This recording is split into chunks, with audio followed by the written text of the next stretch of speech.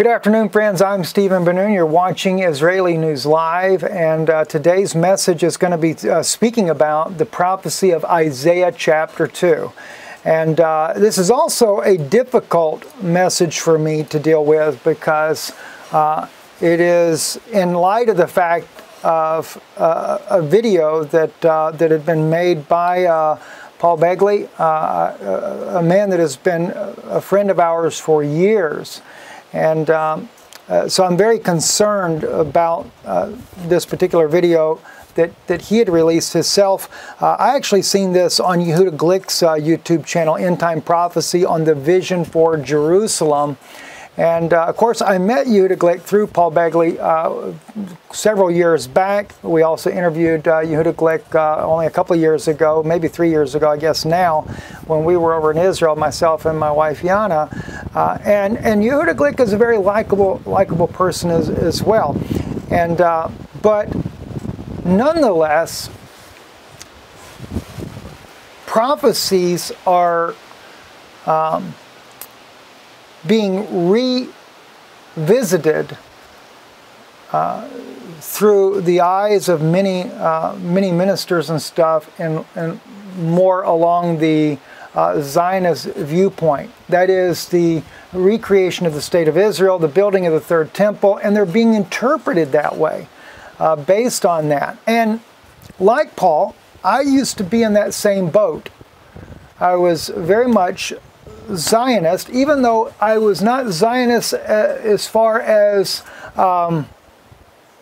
in the respect of a Jewish state running the entire globe or a new world order. By no means, I did not believe in that. But I looked at the prophecies, and many of them I put in the future as well. I was, of course, looking at the Jewish people, that their eyes would come open and that they would recognize Jesus Christ as their Messiah. And so I know Paul is really no different than I am when it comes to that. The only difference is because of his friendships and relationships there, it even blinds you further to knowing what the truth is. And I fully intend to talk to Paul very soon. Again, I'm going to reach out to him once more. I really feel that I owe that to him because we have been friends for a long time. And I know there's many of you that would, you don't like Paul, you speak badly of him, but I must tell you one thing as well. And this is something that my wife needs to speak about more so, because God gave her a very powerful dream the other morning she woke up from, nearly traumatized from, I should say, but the Holy Spirit revealing to her those things that are coming. And one of the things, and this is one thing that really helped me to realize this was truly of God, was that she said to me that all these petty divisions that people have got to stop. We've got to come together as believers and really unite in this time, because the believers are going to be hunted down. And she also, one of the things that came out of her mouth was Paul Blvd. She said, the Lord said to me, when I saw this in the dream and everything, she said, the Lord said to me, you must tell Paul, stop preaching the things that he's preaching because they're not true. That he must return to the Word of God, to the very foundations of the gospel of Jesus Christ. And so I want to speak to you, especially those of you that know Paul, that love him. And, if you really love him, try to speak to him, as I will do myself. And this man he's tried his life to win souls to Christ, but I see him in the balance right now. And again, I have to say to you, I was where Paul was as well. Very much looking at Israel as a timepiece, expecting these prophecies to be fulfilled, futurizing many of the biblical prophecies that I have later begun to discover have been fulfilled already.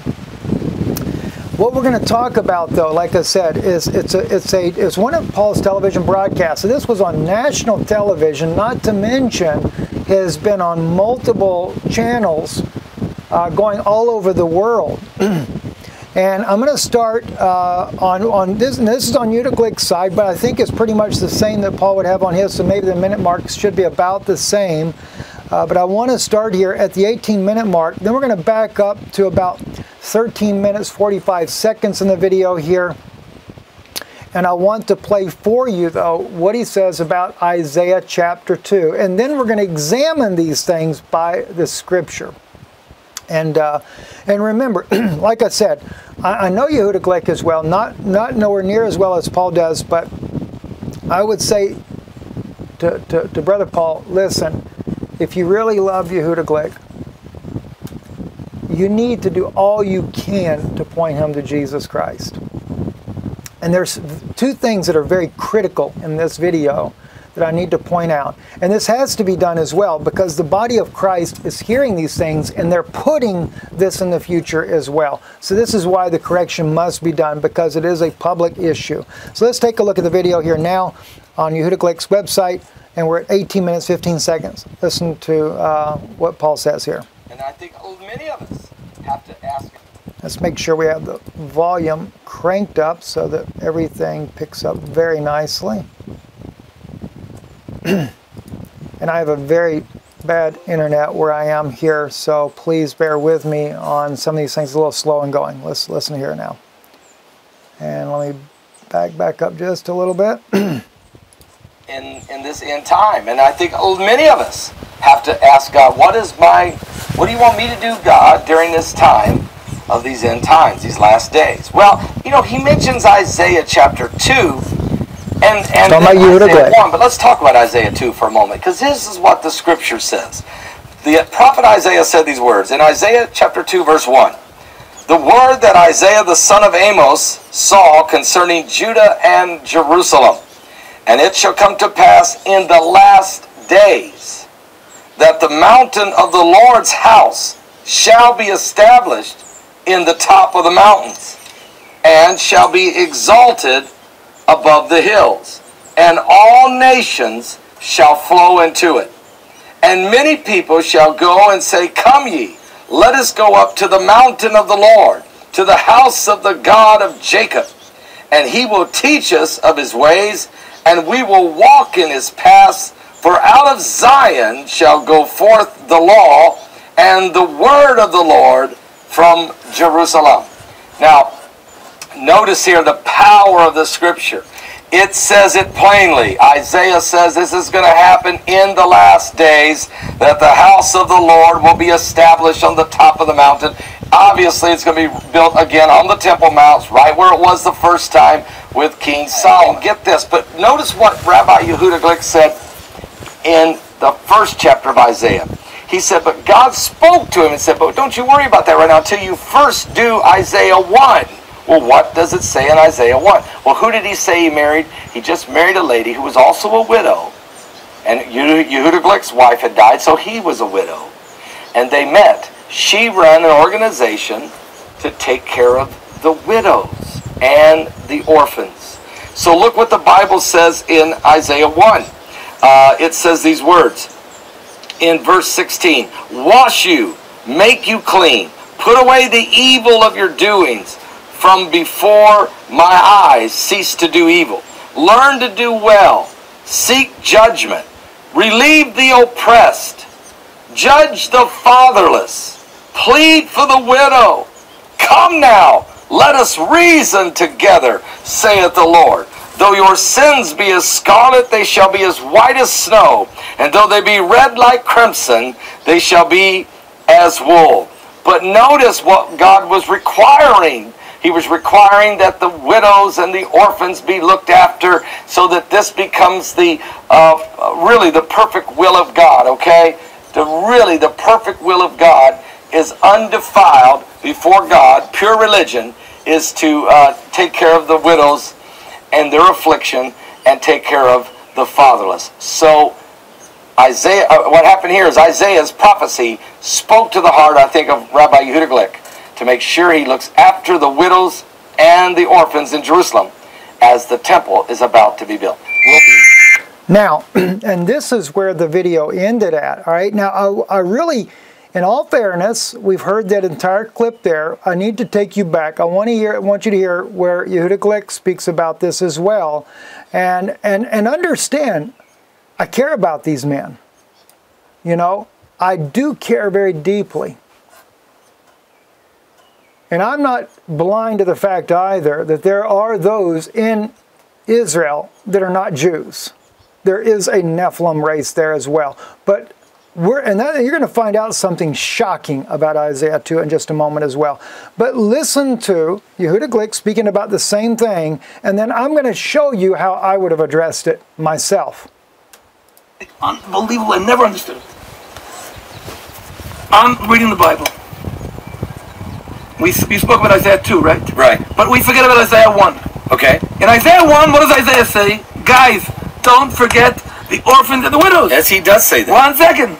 Zechariah. In Zechariah 7, there's a delegation. Guys, going to Zechariah chapter 7. We're starting to build the temple. Should we stop fasting and mourning for the temple? So what does Zechariah say to them?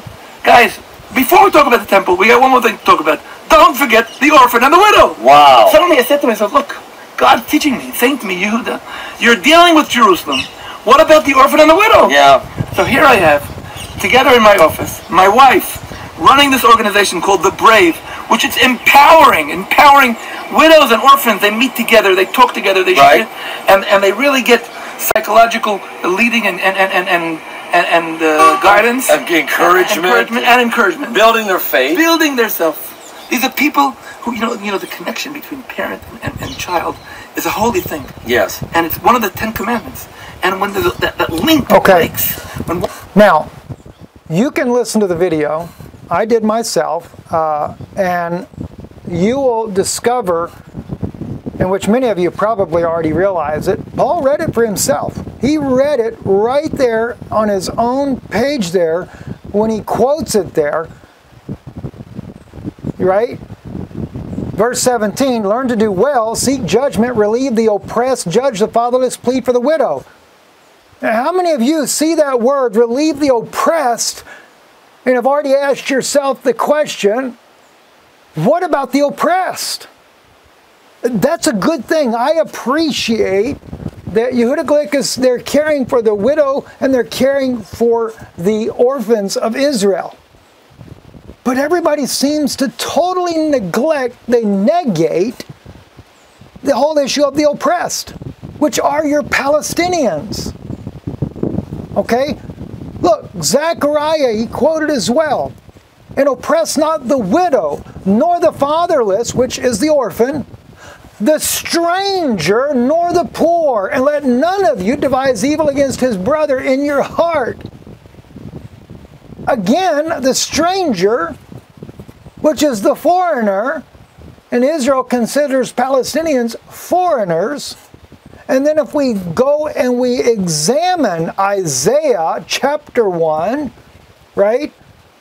Learn to do well, seek justice, relieve the oppressed.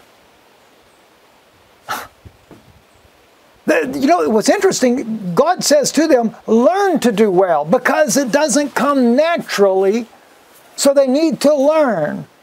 Lemadu. Lamad means to learn in Hebrew. Lemadu is for all of them. Learn, okay, to do well. Because they're not doing it naturally. And the first thing he tells them to do, relieve the oppressed. If you would relieve the oppressed, there wouldn't be any more problems. Then take care of the fatherless, take care of the widows. That's the same thing. What did Jesus say when he came in there and he says, love your neighbor as yourself? Of course, one of the Pharisees or Sadducees, I forget which one it was, he says, but who is my neighbor? Trying to justify himself. In other words, I've been taking care of my neighbor. But then Jesus says, there's a man that comes along, and of course he's attacked by the robbers, just paraphrasing the story. And first comes the Pharisee, looks at him, looks down, walks away, and has nothing to do with him, right? Another one comes by, has nothing to do with him. All of them are Jewish-type people that this is going on to. But then the Samaritan comes along and sees the guy. And you already know the story from the little woman at the well when the Samaritan woman says to Jesus, we have no dealings with one another. There's a racial segregation here in the country. But the Samaritan takes the guy and cares for him, takes him in, bounds his wounds, all that, takes him in, tells the guy at the hotel, you care for him. If there's any cost whatsoever incurred, I'll pay for it when I get back. Now Jesus said, now who was the true neighbor out of all of those? So Jesus was showing them exactly what I'm telling you now. Don't oppress the stranger. Okay? And which that's also where I'm quoting from Isaiah, but I'm not quoting it exactly right. But where it says here, relieve the oppressed, judge the fatherless, plead for the widow. And we know from Zechariah, you can't say that the fatherless and the widow are oppressed, and that's what it means there. No, because Zechariah goes into it clearly as well. And oppress not the widow, nor the fatherless, the stranger, nor the poor. So, okay, you could say, yeah, the oppressed and the fatherless were the widow and the fatherless were being oppressed, but when you deal with Zechariah combined together, he's also dealing with the stranger. So my first issue is, I commend Rabbi Yehuda Glick, mainly his wife that he's married now. She was a widow for 17 years, and I know that according to Levitical law, a rabbi cannot marry unless it be a virgin or another widow's wife of a priest, that would be. So it's kind of sad to see that she was left with 4 children and no one cared for her during that time of 17 years, if I understood right in the story here. But anyway, Yehuda Glick, they did marry, and of course he became a part of this, helping the widows and the orphans. But again, go back and care for the stranger. Go back and care for those that are oppressed in the country, which are the strangers and the poor. And of course, that can also include the Jewish people that are not even cared for in the nation. Such, they're looked down upon. They're not Ashkenazi. They're Sephardim, or maybe they're from Ethiopia, etc. Those things as well. But now let's get into Isaiah chapter 2. This is extremely important, and I've got Isaiah 2 up in a couple of different ways. So I'll share this with you. Let me just see where we begin at here, right here. I've got this listed here on the screen for you, so I could highlight things to point out things as well.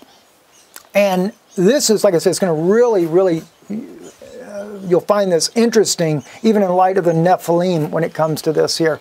The word of Isaiah the son of Amoz saw concerning Judah and Jerusalem, and it shall come to pass in the end of days that the mountain of the Lord's house shall be established as the top of the mountains. Okay? Now, there's a lot of things you have to understand, and the idioms and the expressions that are used in the Bible have to be understood even like it was 2,000 years ago. All right? The first thing I want to share with you, though, it shall come to pass, okay, Vehaya be'acharit hayamim. All right, now I don't have that highlighted there. Maybe I have it on the website here, where I have it here. I do have it over here, so we'll look at it over here. The end of days. All right, that's an interesting expression there, right there. Vehaya be'acharit, which is the next word right here. It comes from the word acher, which is in other days. All right, so literally, and it will come to pass, or it shall be, in other days. Hayamim is, of course, the pluralizing for days. Nachon ichayacha bayet Yehovah, barosh hacharim. Now, this is fascinating to me because, one, what is called last days, as it's translated very often throughout the Bible, is from the word acher. All right, and that is in other days. It doesn't necessarily, or it doesn't apply to the day we're living in. This was, the last days was always known in the times of the people of Israel back 2,000 years ago, plus that would be when the coming of the Messiah would be. All right, the coming of the Messiah, when the Mashiach would come, that was the last days. Notice Job, and I didn't bring this one up. Let me pull that up, and that might be the best one. let's see, the skin worms, I think that'll help me pull it up the easiest. No, it doesn't bring it up. Let me see. When Job talks about the skin worms destroys this body. Yeah, here we go. Job 19 and 26. So I'm recording the screen so you're able to see this.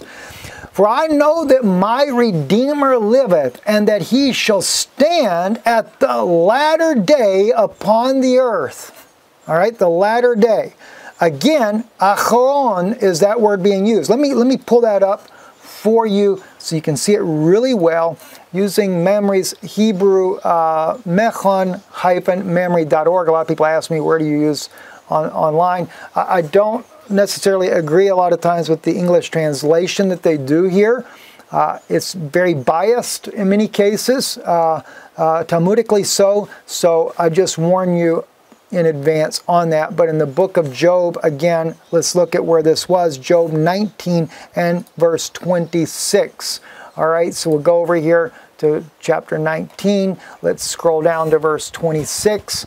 And here he says right here, Ve'acher ori, okay? And when after my skin this is destroyed, then without my flesh shall I see God. All right, that's how they translate that right there. Now, again, they're translating it more Talmudically because they don't want you to know what, this is really speaking about the coming of the Messiah, because they're afraid you might think that it was fulfilled already. All right, so here it is. Ve'ani yadati ali chai, okay? But as for me, I know that my Redeemer liveth, okay? Like we say the word gula, you hear that a lot in Hebrew. That is the word for redemption. Okay, the gula.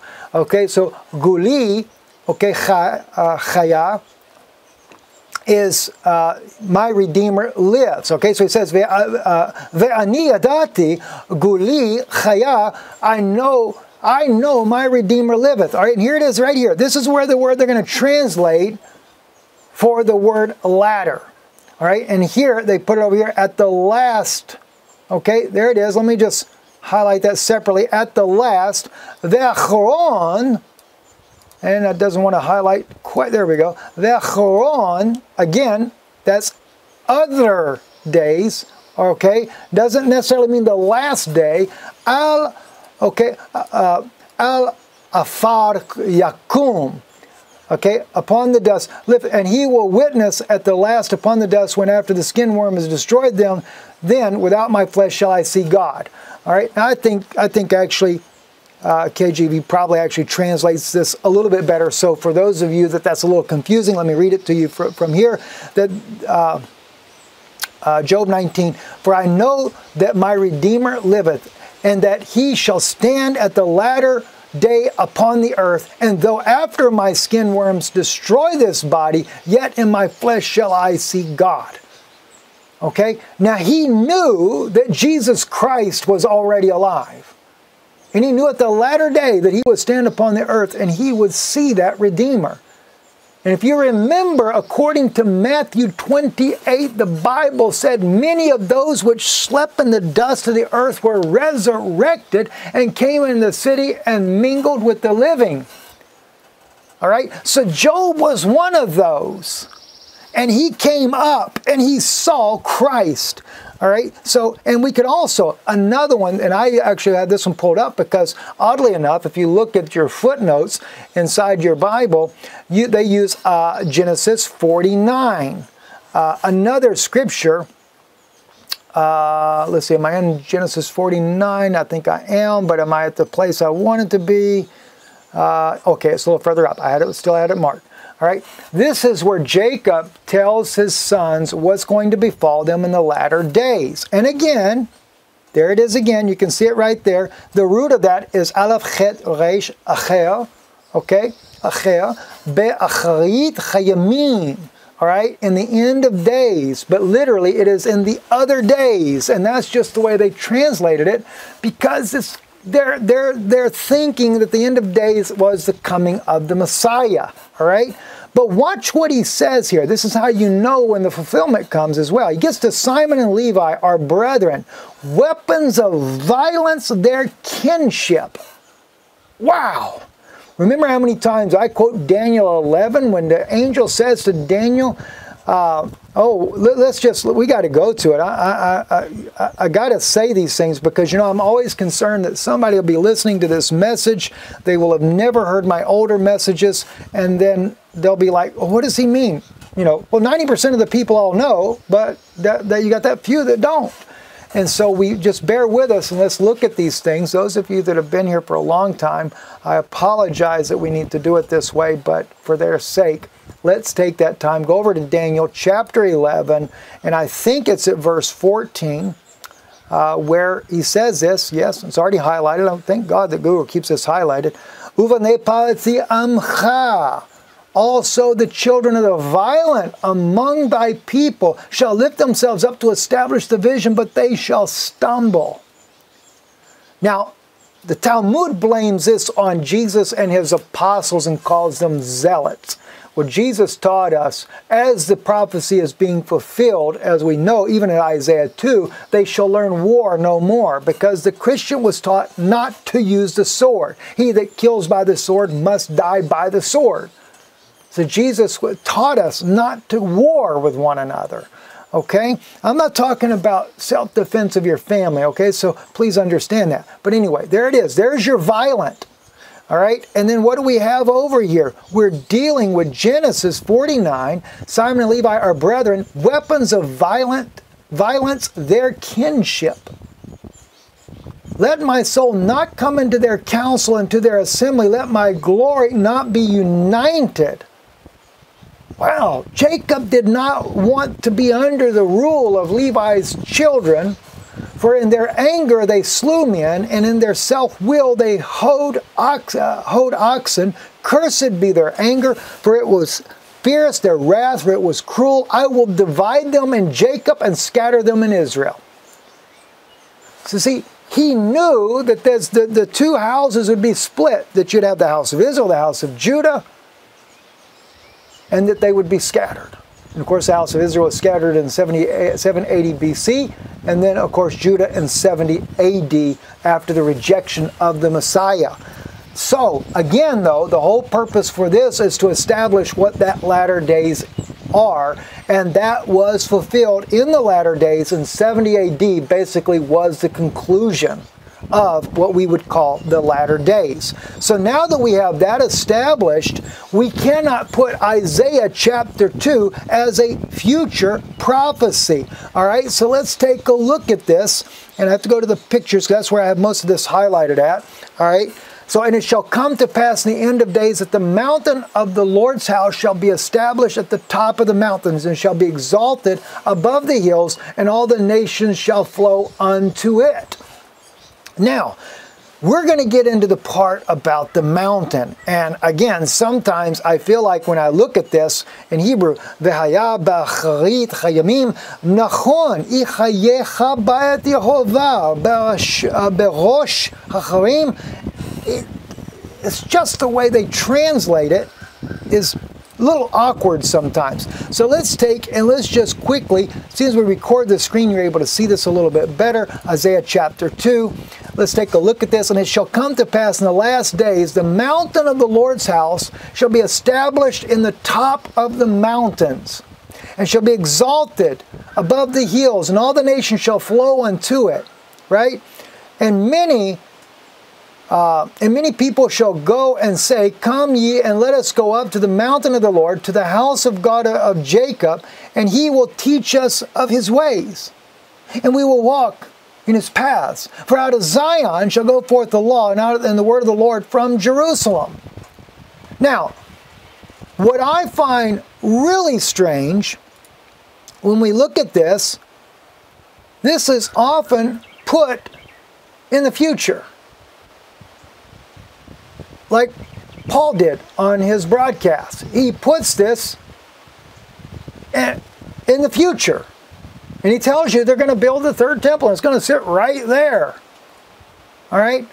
Not realizing this scripture has been fulfilled. Right?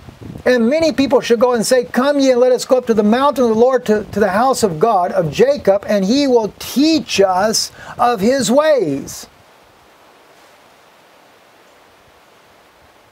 and we will walk in his paths. For out of Zion shall go forth the law and the word of the Lord from Jerusalem. Okay, now, let me show you something here. Really interesting. Because, let me go back. Isaiah, here we go, right here. This is something that is really overlooked by a lot. And nations shall flow unto it. That's how they translate that. Unto it.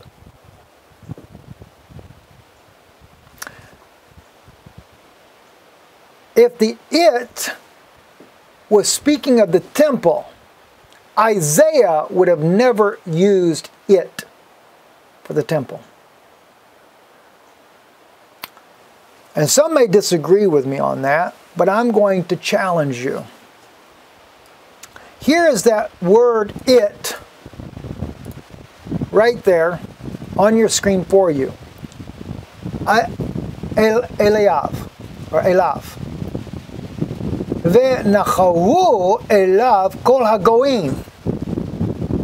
And all the Gentiles will flow unto him. Now, you could translate that last vav right there, you could translate that, I'll highlight it in blue for you, you could translate that as it. But as I said, when they're speaking of the house of God, the Beit Yehovah, I can't imagine them translating that to it. Because here's what's interesting, as I was showing you already, right? The mountain of the Lord's house shall be established as the top of the mountains. Literally, the head of the mountains. Berosh Hacharim. All right? King James shows you, and it shall come to pass in the last days, the mountain of the Lord's house shall be established in the top, but still sincerely the head of the mountains, and shall be exalted above the hills, and all the nations shall flow, and they put it to it. But then they go on to say, and many people should go and say, come ye and let us go up to the mountain of the Lord, to the house of God of Jacob, and he will teach us of his ways. But now they're personalizing, they're putting that pronoun in there, he, his, ways. But who's that referring to then? Who's the he? Who is the his? It's the Messiah. All right? Now, as I said, there are idioms that are being used. When the prophets would write and speak of things, sometimes these things are allegoric. So, in this case here, the word mountain, let me go back to the Hebrew for you, right? And let's take a serious look at this. Let us go up unto the mountain of God, El Har. Yehovah El Bayet Elochai Yaakov. The mountain of God. Let's go up to the mountain of God, to the house of God of Jacob, and he will teach us of his ways. Now, the antecedent of his ways is that mountain. Now, I want to share with you something.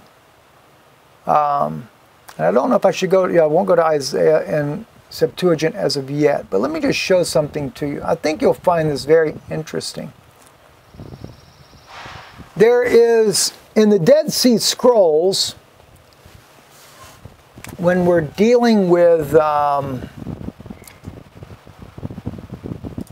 when we're dealing with, and before I read all this to you, I've got that, is it right here? I'm going to show to you where we're coming out of. All right, make sure I have the right one. No, it's the wrong book. It's the other book.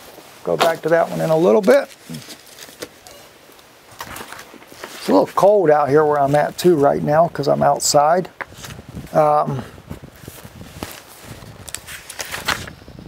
This is from the, part of this is from Melchizedek, but I'm actually going to be reading this one from 11Q Hymns. This is from the Hymns. All right? So you can see we're on page 1211. All right, you have the Hebrew on the other side of the page there as well. And that's, I'm sharing with you a clip of this, of the English side, so you can see this. Isaiah the prophet who said, and now they're quoting from Isaiah 52:7. How beautiful upon the mountains are the feet of the messenger who announces peace. The messenger of good who announces salvation, saying to Zion, your God reigns. Okay? Now, how beautiful upon the mountains are the feet of the messenger, right? Now here is interesting. They say, the interpretation, the mountains are the prophets. We've got a blank space, and it goes on, and the messenger is the anointed of the Spirit, as Daniel said about him in 9:25. An anointed prince it is 7 weeks, and the messenger, a good who announces salvation, is one about whom it is written. Now we know for a fact, even as Christians, that the messenger is the Messiah. All right? But what threw me for a loop is the fact that they interpret the mountains as the prophets. And it made sense because I had never thought about this before. I just happened to know that they had thought that. I didn't know if I agreed with them at the time, as far as in the case of Isaiah 52. But when I begin to look at Isaiah, and I'm dealing with chapter 2, I realize, I already know the scripture is fulfilled. But I realize that, in this case right here, the mountain must be referring to Jesus Christ. It shall come to pass in the end of days that the mountain of the Lord's house shall be established as the head of the mountains. All right? Now they put the top of the mountains. But if you look at the idiom of 2,000 years ago, or we could literally say 2,150 years ago, thereabout, when the Dead Sea Scrolls are believed to have been penned from this community there, and you consider the fact that it is obvious that Isaiah chapter 2 has been fulfilled, because we know this, and I'm going to get into that even deeper from the book of Hebrews, you know, from the book of Luke, which is also cited in your footnotes, and that repentance or remission of sin should be preached in His name among all nations, beginning at Jerusalem. We know from the book of Hebrews clearly that there was a new covenant, as it was prophesied in the Old Testament, a new covenant in all those scriptures. Jeremiah 31, Isaiah's prophecies, Zechariah's prophecies were all being fulfilled when Christ came. So how can we put Isaiah chapter 2 as a future fulfillment? Especially when we see clearly that in Isaiah, the mountain of the Lord's house shall be established as the head of the mountains and shall be exalted above the hills, and all nations shall flow unto it, and all the Gentiles shall flow unto Him. What it should read. And many people shall go and say, come ye, let us go up to the mountain of the Lord. Why didn't it say to the temple of the Lord? Or the house of the Lord? And we are taught as Christians that Jesus Christ is the temple. A body hast thou prepared me. God even said it in the Old Testament that He prepared a body. I mean, listen, and I think I've got this right here. My hands are very dry. I know some people say, well, Steve, why you lick your fingers? My hands are dry and I can't really turn a page is why, right? Let's see. No, this is, and I tell you, the sister that sent me so many of these that really helped me pull this collection together of this one right here. God bless you, my sister. You are such a blessing for doing this, right? And he commands that a sanctuary of human be built for him so that they may offer incense in it to him. I'm like blown away. Now this is writings that are part of the Qumran scrolls. You know, many of them biblical, some of them opinions, some of them psalms that we have. In fact, this one here is Pashrim and commentaries, right? But for them to realize that he commanded a sanctuary, Mikdash Yisrael, okay, that they would literally, and it says right there, Mikodesh Adom Lehayot, okay, that they would make a temple, in other words, a holy place that would be a human being. And this is why they called him the second Adam. Now, I may be getting too deep as I go into this, trying to really help you to understand this, but it's because you have to understand, I'm also speaking to Paul in this as well, and what he said there, to help you to understand. It's not unto it, it's unto him. The Gentiles would flow unto him, but they're trying to fulfill a prophecy that's already been fulfilled. See, this is why Daniel says, also the children of the violent among thy people shall lift themselves up to establish the vision, but they shall stumble. What vision are they trying to establish? They're trying to establish the vision of Daniel, where in Daniel 9, where he talks about the coming of the Messiah. And of course, it's the violent among them. Well, you know, we already talked about who those violent were. Clearly, the violent among them were none other than the Levites. Because already Simon, through the house of Israel, his children had already been dispersed to the rest of the world, but Levi had not. So Levi was the last ones, and they were called the violence, their kinship. In other words, that violence is going to be passed down. I mean, it's terrible, friends. Very terrible what we're seeing here, right? Now, this gets even deeper, though. And many people shall go and say, come ye and let us go up to the mountain of the Lord, to the house of God of Jacob, and he will teach us of his ways. And when the people were coming up to the mountain, they were coming to Christ.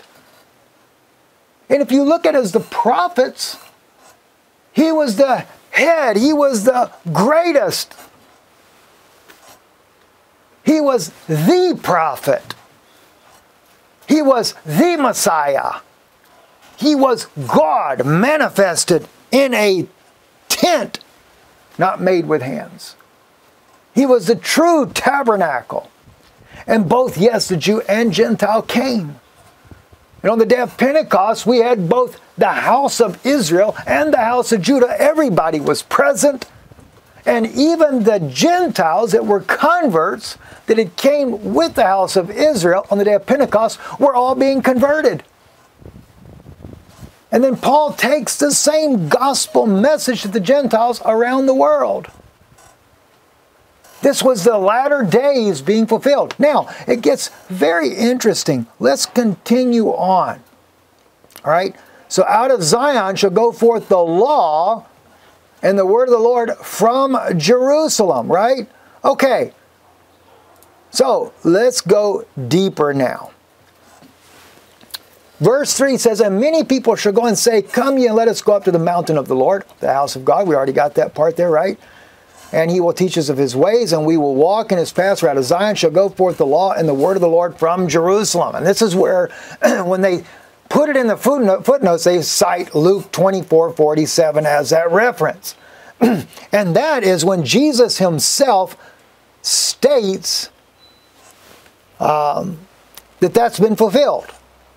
Thus it is written, and thus it behooved Christ to suffer and to rise from the dead the third day, and that repentance and remission of sin should be preached in his name among all nations, beginning at Jerusalem. It's done. Oh my gosh, friends. Okay? Now, let's move on down Isaiah just a little bit more. He will judge between the nations, and shall decide for many peoples. That's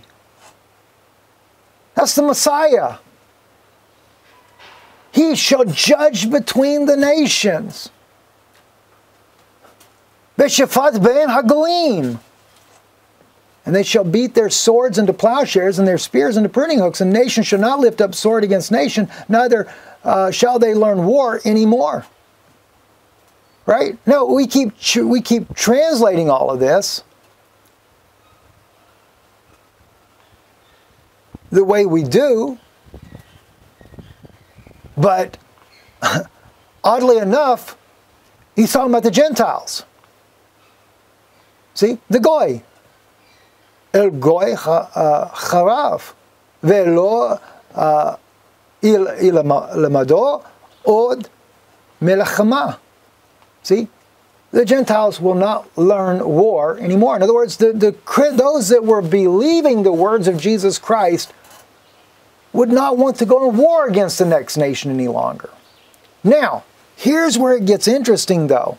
And I had to go a little further than what Paul did on this because I wanted you to see something that I caught as well. Go to verse 5, 6, 7, and 8. Look at this here. And O house of Jacob, come ye and let us walk in the light of the Lord.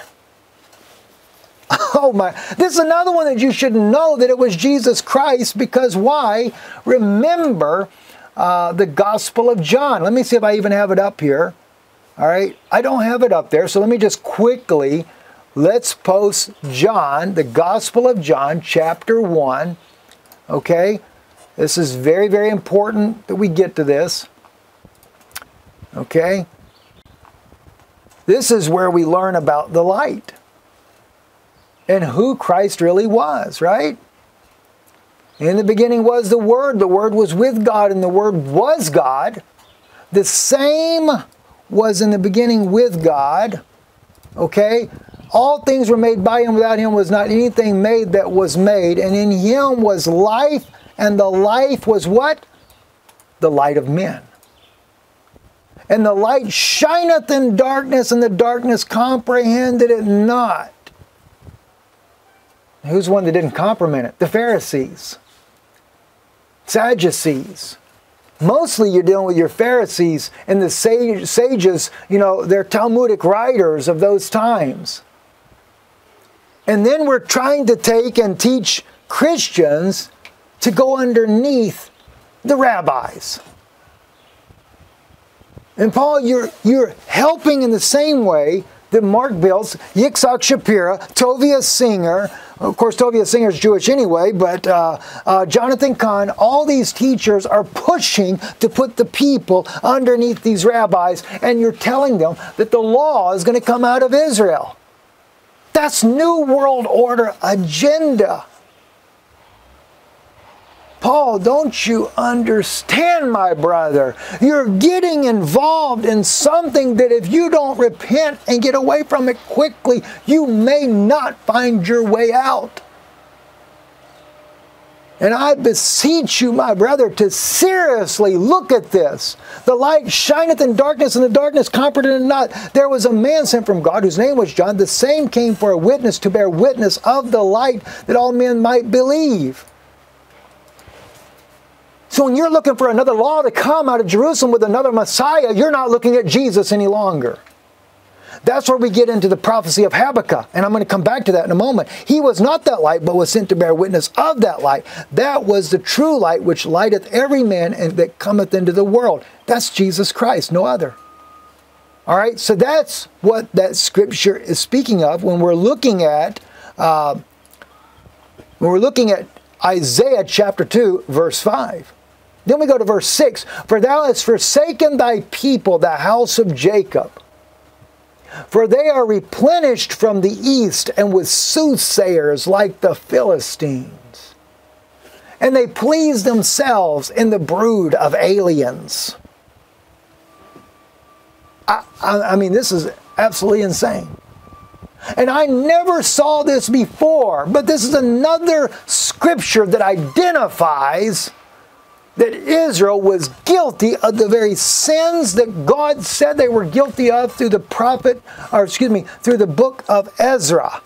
All right, and we're going to have to pull that up. We're going to come to the Hebrew part of this in just a minute, where it says, Ve'yaladai necharim. That is the children of adultery.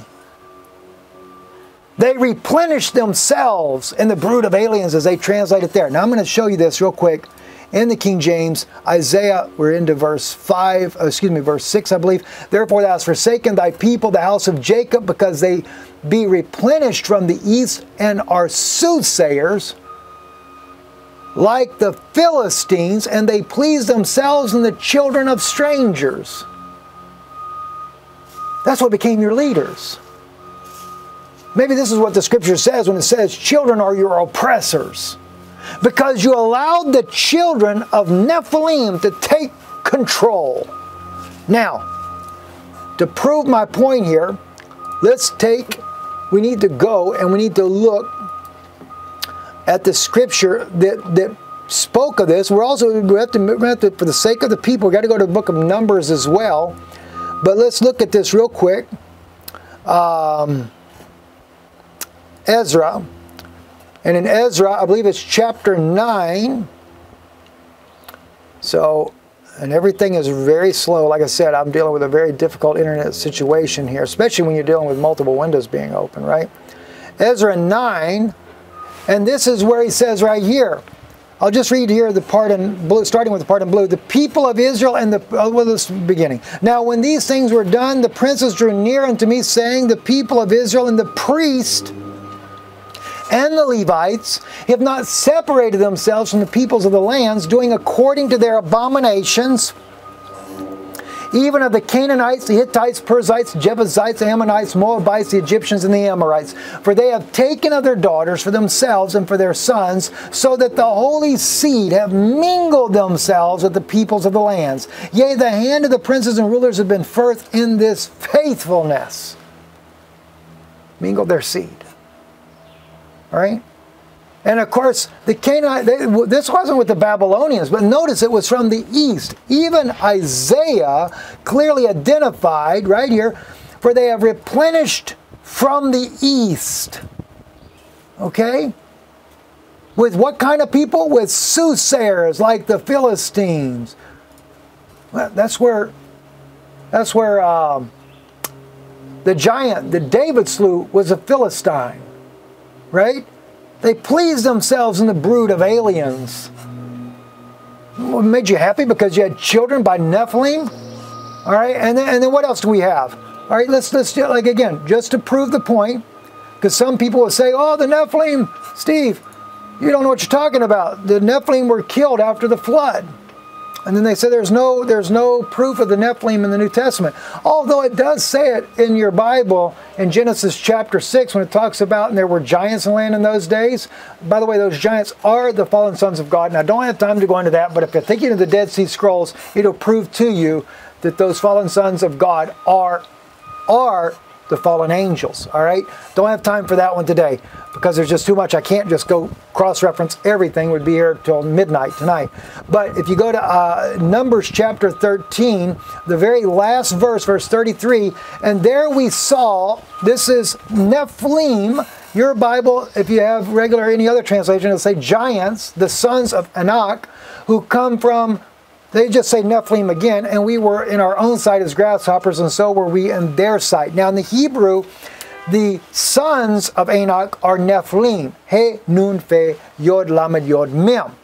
But when Moses wrote this about Anak himself, or Anak, A-N-A-K, that's not Enoch, but A-N-A-K, he is the son of Nephalim. This is why I don't like the Talmudic vowels being placed in there. The letters tells it all. He, Nun, Fe, Lamed, Yod, Mem. There is no Yod, okay? So those of you that are looking on here on the screen, you have the Yod, I highlighted it, that's Nephilim. That distinguishes the fact that the children are the children of the fallen angels, but Anak, right here, Ayin Nun Kof, he is from Nephalim. And there we don't see any extra yod between this Fe or between this Lamed here. There's no yod, as you saw right here, which shows you that he is a direct descendant of the fallen angels. And it also tells us that he is as well, that they're not sterile. They can reproduce. All right, so we get rid of all of that. Now, going back to where we left off at. So they are, again, now Isaiah is confirming that they are from that lineage. Their land also is full of silver and gold, neither is there any end of their treasures. Their land also is full of horses, neither any end of their chariots. All right, so it's not that they're not wealthy and everything. They got everything that they possibly could ever imagine. Now, as I said to you, another thing I wanted to bring up is the fact that in the Septuagint, in Isaiah chapter 2, verse 6, it says, For he has forsaken his people, the house of Israel, because their land is filled as at the beginning with divinations, as the land of the Philistines, and many strange children were born to them. Another obvious conjecture by the prophet Isaiah in the Septuagint, pointing to the fact that these kids are not normal kids.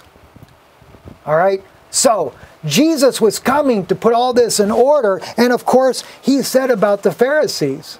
Because remember, the scripture said that the darkness couldn't receive it. Right? But when Jesus Christ came, he called those Pharisees serpents, a generation of vipers. Right? Yeah, we can look at that real quick. We jump back over here to the New Testament, and I'll just quickly take you to Matthew chapter 23 again, because there's so many people that are not aware of these things, and it's quite a ways down in Matthew there. I think around verse, let's see, verse 33, yep. You serpents, you generation of vipers, how can you escape the damnation of hell? And who's he talking to? The Pharisees. Okay? Yeah, I already had a lot of that already highlighted there, right? So, and he says it multiple times, not just once. And in the Hebrew Matthew, he calls them seed of vipers, reptilians, strange children, as Isaiah has pointed out now. All right, now, let's take a look at the book of Hebrews as well. Now, let me, let's see, I had Zechariah 7. Okay, we already got into that. Jeremiah. All right, this is Jeremiah chapter 31. Now, because I was telling you, and I wanted to kind of just remind you, to show you how we know these scriptures are fulfilled. And I didn't put everything up on the screen for sake of time here, but in Hebrews chapter 7, for example, if we go, and maybe I need to put this up regardless, so. All right, so let's quickly go there. I don't want somebody to say, "Oh, he didn't. Why didn't he show us that one?" Oh goodness. So let's deal with it all. Hebrews, all right, chapter 7. Because see, in the book of Hebrews, the writer of Hebrews, and they attribute it to Paul, but there's debate over that. So I don't know. It doesn't matter to me. But still, this book here clearly deals with the Melchizedek priesthood, showing us that a new covenant had to be established. Takes you into all the prophecies for that, right? But like, let's say if we go down to verse, just to prove this point here, verse 17, right? For he testifieth, thou art a priest forever after the order of Melchizedek. All right, who is made not after the law of carnal commandment, but after the power of endless life, right? For he testifieth, thou art a priest forever after the order of Melchizedek. For there is verily a disannulling of the commandment, going before the weakness of unprofitableness of for the law made nothing perfect, but bringing in of a better hope did, by which we draw nigh unto God. Okay? And insomuch as not without an oath he was made priest, for those priests were made without an oath, but this with an oath by him that said unto him, the Lord swear, and will not repent, thou art a priest forever after the order of Melchizedek. All right? Now, I want to say too, when we look at this, and I showed you that in the Dead Sea Scrolls, they interpreted over in a different part of Isaiah that the mountains were the prophets, right? And he would be the head of the mountains. And I wonder if the hills didn't represent the priest, but I don't know. I haven't been able to find anything as of yet, not to say it's not there, that there may be, that may prove that. By so much was Jesus made a surety of a better testament, and they truly were many priests, because they were not suffered to continue by reason of death. Okay? And Christ, he liveth forever, so he continueth forever. But let's moving down into chapter 8, though, of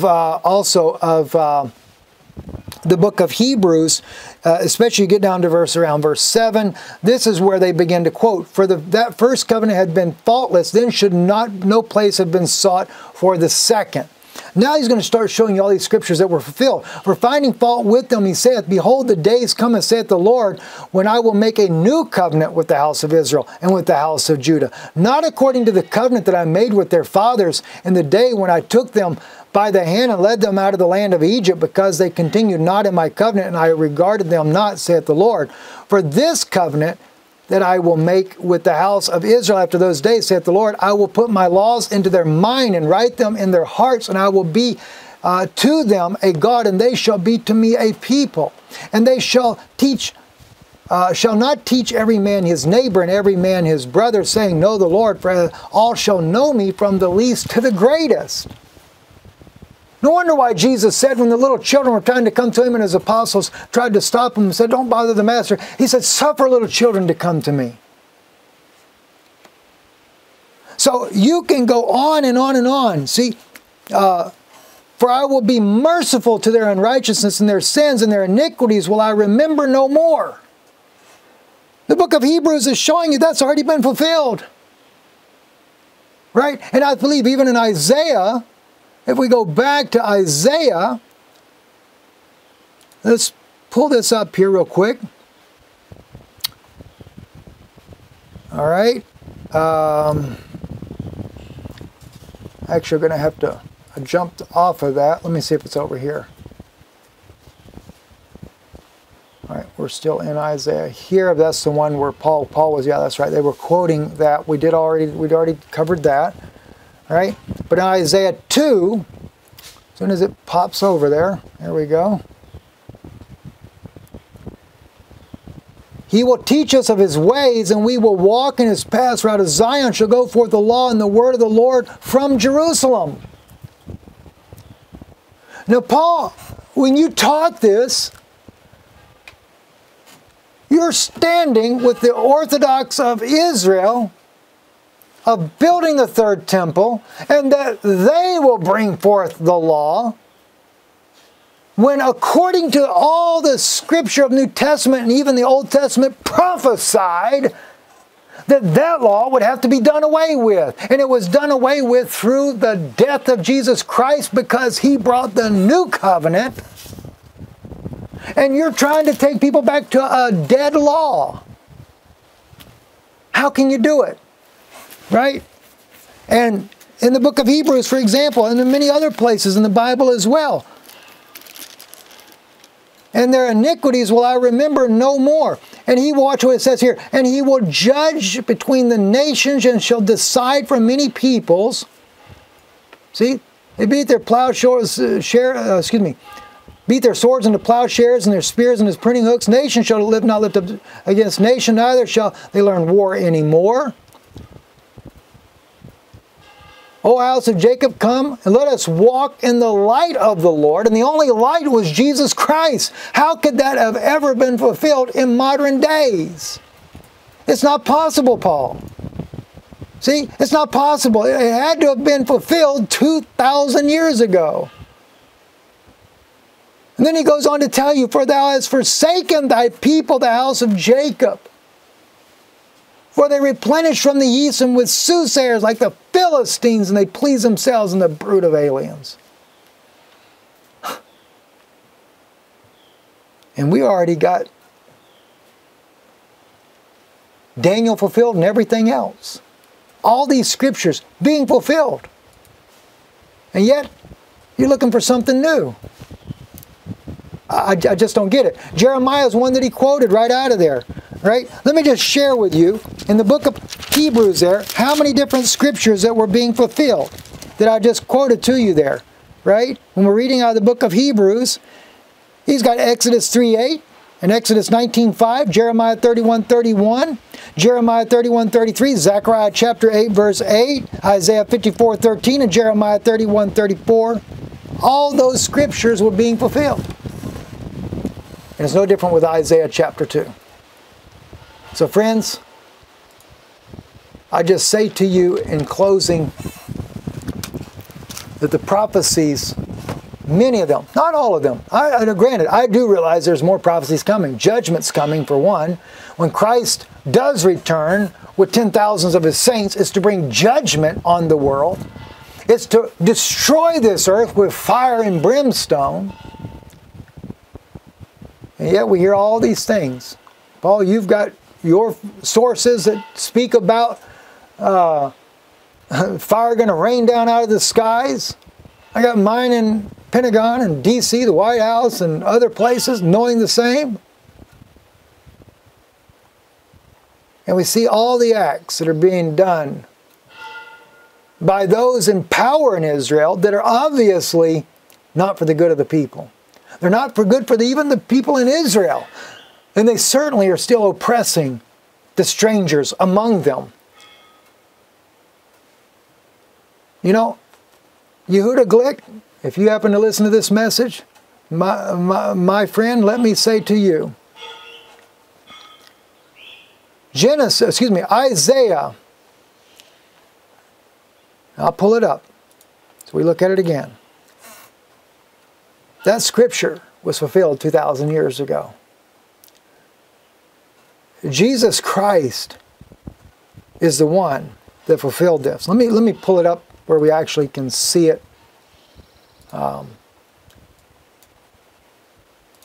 And I realize that we don't need the divisions in the body. Now, I know, Paul, you did a message on that about me not too long ago, and you took it down, but you were talking about we don't need divisions, and you're right, we don't. But the thing is we need to come to the truth of the gospel.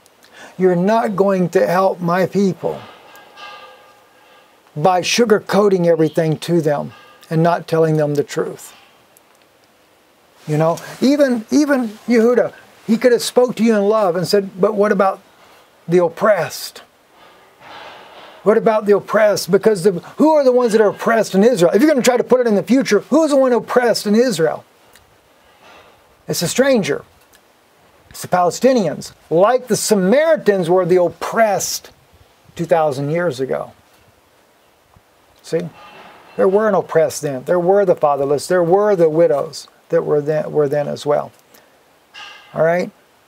But that mountain, when we get down here in verse 3, let us go up to the mountain of the Lord, to the house of God of Jacob, and he will teach us of his ways. And knowing that 2,000 years ago, the rabbis that were down in the Qumrite community, which many of those believe that they were the Zadokite priesthood, actually believed that that word, and notice that the mountain, singular, okay, of the Lord's house should be established as the head of the mountains, the Rosh, right? The Rosh of Haharim. The Zadokite community believed that that represented the prophets. He would be the head. And he'd be exalted above the hills. Maybe it's the priest, and maybe the hills are the prophets. I don't know. But clearly, when it comes to Jesus Christ, he was the head. And we also know the scripture calls him the headstone. That the corner that the builders rejected became the head. And that is called a stone, and the stone also is represented as the mountain. We know according to the prophecy of Daniel, that stone that was cut out without hands will smite the image of Daniel in the feet and will destroy it. And by the way, just in closing, to share with you what that image actually is. When it speaks about the miry clay and the iron, the clay represents mankind, and that iron represents the AI technology. And Yehuda, I say to you, my friend, you know this because you're an Orthodox Jew, a Talmudic believer, that many of the Orthodox community, not all of the Orthodox community, believe in the coming of what is called in the Talmudic community the Holy Serpent, as taught by the Gaon of Vilna. The Holy Serpent. There is no Holy Serpent. So I would encourage you, Yehuda, with all my heart, to really go to your knees and ask the Heavenly Father if indeed Jesus Christ truly is the Messiah. I would say to you, you want to help the people of Israel, first seek and find from God Himself to know if Jesus Christ truly is the Messiah. If you go with a sincere heart before the Lord, He will respond to you. I do believe that. And Paul, I ask you, my brother, to sincerely repent. I had to repent as well from the Zionist views. And even today, I say to the people that are listening, forgive me for the errors that I've taught. I don't take them all down for the simple reason is, there's several reasons, but one reason is, people that may pick up on one of the videos of old that was a Zionist teaching will find what I teach now. And I trust that will help them. But I ask you to forgive me for the mistakes that I made. Many of you knew that I was making the mistakes and tried to reach out to me. And I can't answer all emails and things like that. But you stayed there anyway. And I thank you for your kindness in doing that. And I know some people try to say, well, you're, I forget what they call that word, preterist, or some kind of thing. I didn't even know what it was. I have no idea. No. I'm not of any organization, no doctrinal persuasion. That was the grace of God that opened our eyes. And He began to open my eyes of my wife first, and then I began to study these things. She asked me to go back and look at it in the Hebrew language, and I began to see the same as well. So Paul, I tell you, my friend, it's not too late. I go into the things there that that'll make this video make more sense as well. So at any rate, I'm Steve Ben-Nun. You're watching Israeli News Live. We thank you. Thank you for those of you that support the broadcast. We appreciate that. Our website is israelinewslive.org. You can visit our website there. I do want to say in closing as well, and I'm not into promoting things, but I just want to tell you, I have spoke about the EMP shield before on this channel. I have been getting more confirmation from people and that the things that we're going to be facing in the very near future, that on your vehicle, I think is very important. I wouldn't worry about trying to do all your vehicles or anything like that. Maybe just one for one of your vehicles only.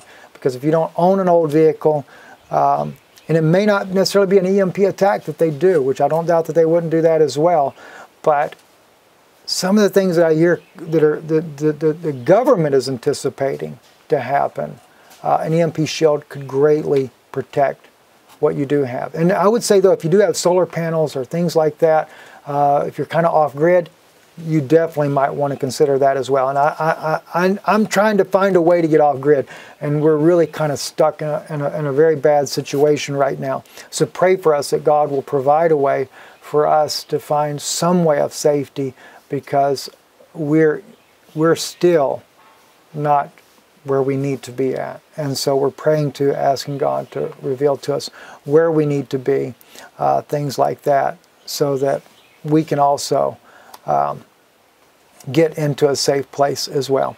So at any rate, thank you, and thank you for listening. By the way, if you do go to their website, empshield.com, if you type in INL for Israeli News Live, INL 50, they do give you a discount in purchasing that. So, and if you're going to purchase several devices, just each time use that code as you order, and I think every time you get the discount on what you order. So I don't know if you have to order that separately to do that or not. I have no idea. I apologize. I just don't know. I'm just not into those things. But anyway, God bless you, and thank you.